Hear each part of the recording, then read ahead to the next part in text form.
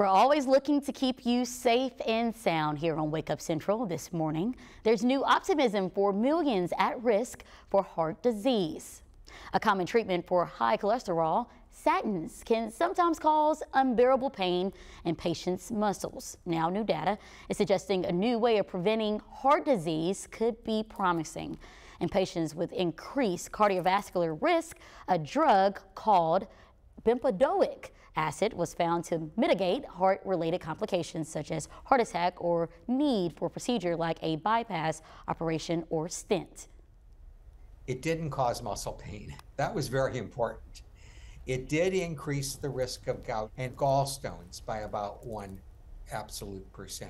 Neither of those do we consider to be particularly serious. Now, the drug has been FDA approved since 2020, but not yet widely used since doctors have been waiting on evidence of its effectiveness.